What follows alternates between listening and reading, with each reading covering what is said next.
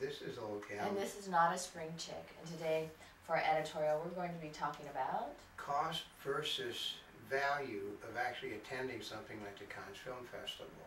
Here's one of the things is we really, really wanted to be in Cannes. Well, you know, we could be there tomorrow if we really wanted to. I mean, we could be on a plane headed for Cannes tomorrow but the problem comes is that we would be spending money just to be able to go over there, and that's sort of what is a waste on our side. Well, see, a lot of the people that go over there, you have two different groups of people. Ones that are there that are promoting the films that need to be there. Yeah. Right? Then the other ones that are actually going there to network, which actually, if you're in the entertainment field, is actually very valuable because you're able to rub shoulders with some of these people. Because we've actually been told that you can network better at Cannes than you can if you're in Los Angeles, because the people, okay, nobody actually goes to these events. So they go to the Oscars, the Golden Globes, the Screen Actors Guild thing. But other than that, you cannot get most of the people out to anything. Not even to see the President of the United States, you can't get them out. So it's more of a seen and be seen and be there for networking. As a media organization, media organization just isn't worth the time and effort to go there, because you see virtually no news from anyone. The stuff that we're doing over on another site is only doing 5, 10 views on the Cannes coverage, which it really doesn't justify sending somebody there to get 5 to 10 views. See, here's the part that's really kind of surprising for us is, okay, if we are able to get in, it's kind of like being here in LA, we can set a bar as to what we can get done because we have access to the information. If we're there, to be able to get access to really jump up the coverage is... We have to have... it's rather costly. Yeah, you have to have extensively more people, because it basically, with what we have, because what's happening is, you know, everything we did earlier is being done. Okay, like, what people don't realize, you know, that is a great big, that's a 20-foot long blue screen behind us, and we put our Cannes symbol on the back of that. That takes processing time to do that. You know, and you basically, on the computer that's doing the processing, means that computer is down for an hour to an hour and a half, depending upon the length of the thing, because all it can do is the processing for that screen behind us. So then it's man hours, because the man hours is a lot, because this doesn't just start, you know, 5 minutes before we show up. This is being, you know, there's no written material, but like I said, if you calculate the man hours it takes for a news organization to put the project together, the benefits is not worth it, which is why you see very little in, okay, I used to, when I was, there was a time when Cannes used to be a big deal. You would be live, well, not live, but they would be tape delayed from Cannes, showing you this and showing you that. Today, the best you get is somebody from the Associated Press. Well, I think part of it is there's two things: international interest, one, but the other one is like we said, the cost versus the benefit. They don't have the budgets they used to have. And you just can't go send armies, because we know from what we have been doing this week that we have to have 1 to 2 more people than we had originally planned to assist us next year. And I've been looking at some of the entertainment coverage here in the United States, and Entertainment Tonight and Access Hollywood, I'm watching the live stuff. I don't see anybody there from their place because in Cannes. No, they're using crews to pick it up. We've seen that before. Such as a major publication that sends a woman basically to do one of the events we were at that had never been in the field in her life, and they told her, well, don't worry, you can pick up the crew when you get there. And she gets there. I was told that I could pick up a camera crew to do my interviews for me. yeah, not here, you know, not now. And he said, well, yeah, but they said all I had to do was, you know, and he said, not here, not now. So she's basically, you know, didn't bring anything but heels with her, and running around trying to do the old-fashioned with the, you know, little camera about like that, you know, one of these palm things and a microphone, and it's hooked to the camera, you know, like, well, I don't want, she's doing like that. So that doesn't work, and that's because they don't have the money anymore. But we've discovered another horrible thing. God, we're getting, people think because of this thing behind us and the fact that we have lots of information about what's going on that we're there. We aren't.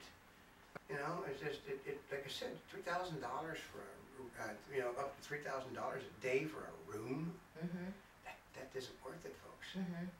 And part of it is when we go there, we do literally need to set up an office. It's not like we can just go share a couch with somebody. No, it's just set up you have to, the world today is ran by computers. You have to be able to set your computers up and not break them down. Mm-hmm. And you know, and you also have to have the internet connection. You know, that you have to be able to get on the internet to get stuff out. You also have to be able to you got to have transportation. The food basically is French food, but it's not cheap. So we were figuring a minimum of $1,000 transportation cost while you're there. And a couple $1,000 on broadband. Broadband, and because one of the things that we notice, unless they're some of the major outlets, the people that we converse with, and see, part of it is we know a lot of these people. It's like they are putting things up on their Facebook just about as fast as they can get it. yeah, So for a lot of them, it's almost like radio silent. There's nothing going on yeah. other than a few posts. And then you also run, what we have seen, you run the risk if the weather goes bad, and which is what it is at the moment. And they've been, I think, Cairns has been facing itself the last couple of years, June gloom like we have. I know. So you have to be there at the moment that everything is perfect.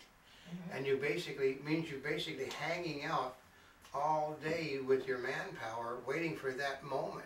Mm-hmm. And because actually Americans don't give a damn about the Cannes Film Festival anymore. They totally don't. The days of the starlets, I grew up doing surf and sand pictures in the United States, and actually in Westerns. I like me in Asia, but I sing, I dance, I shoot people. But the same women that I grew up with were basically wearing swimsuits that basically nothing more than, you know, strips of tape across their butts and their chest. Don't want those worn anymore.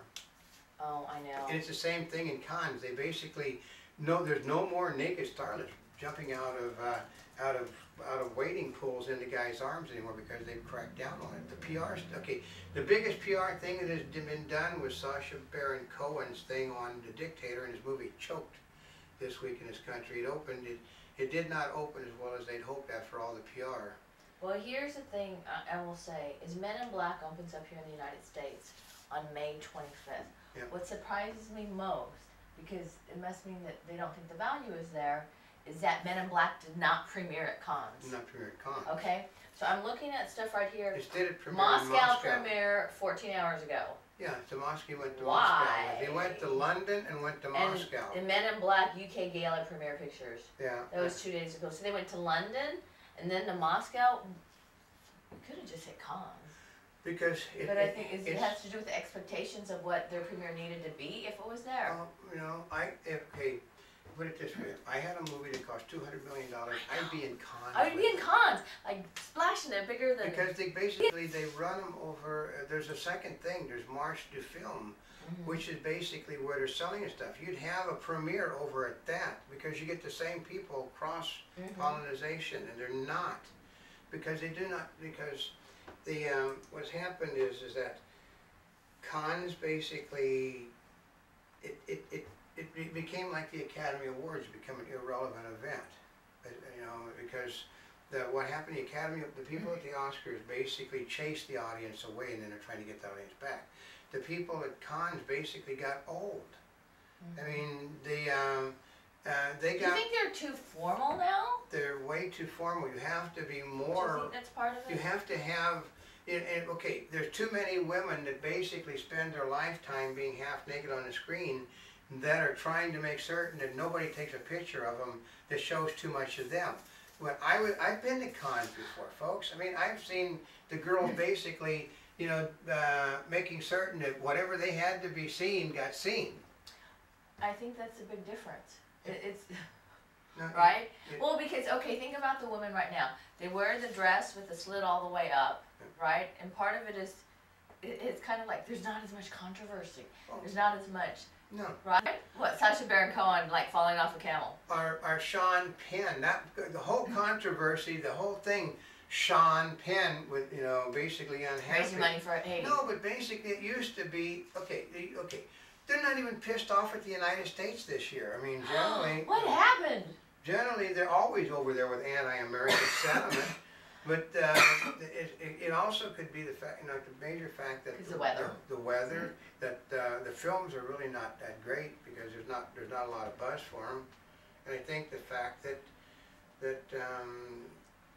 3D is hit. Oh, you know what? I hadn't thought about that.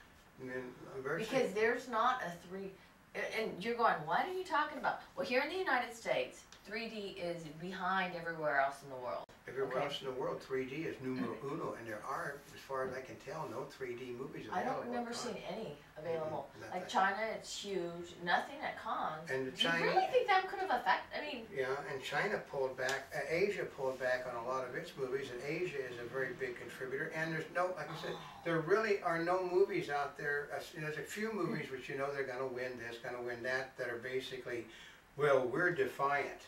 Well, the problem is there are only a few, whereas French cinema used to all about be defiance. Well, like last year, I'm sitting there thinking, The Artist took everybody by storm. It took the Oscars and Golden Globes by storm, too. Yeah. Okay. Magnolia. Yeah, Magnolia basically was god-awful controversial. Woody Allen. Woody Allen. But what are the things that are there today? They're generally commercial. Most of them are commercially oriented. And the movies that are commercially oriented, which should be there, which would be Marigolds, which is making god-awful fortune, Fishing in Yemen, which is doing well, they bypass cons. They never were there, huh? I know. So I guess, we'll talk more about this next week probably, but I guess until our next editorial next week. This is Oldecam. And this is not a spring chicken. We're here yesterday, today, and tomorrow. For more information, you can go to www.montybubbles.net on the net, where we're putting our production notes for the American film, because only Americans are concerned about American films.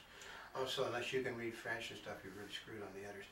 And WWMBN News Video Web, where all of the shorter stuff and most of the pictures are going. Yeah. So, of course, stay tuned for our cons coverage. Wherever you're watching us, subscribe to us, follow our daily newscast in 3D. And, of course, we've been keeping up to date on our Twitter for Monty Bubbles, as well as on Facebook for Monty Bubbles Network, just to keep everyone posted as to what's going on in cons. Because, you know what? I mean, there's still, another week to go. Another week to go. We've got another, the 20s, actually, it's 7 more days, one solo week for us. So. The next day the next Sunday we'll be doing our last editorial on what's wrong. And we're doing it simply from an economic point of view. If it cost versus value, there is, we got like 200,000 links to things we're doing and we're not even there. And then half the people that contact us, well, I guess you managed to make it there after all. Mm-hmm. We didn't. No, we would like to be there. We would spend the money, but we know that it would be a total loss. But we also knew some of the challenges for us that would be going there, which would be the internet. Yeah, and that scares us because we live off the internet. So anyway, thank you once again for over 250 million links on the internet, and stay tuned because you've got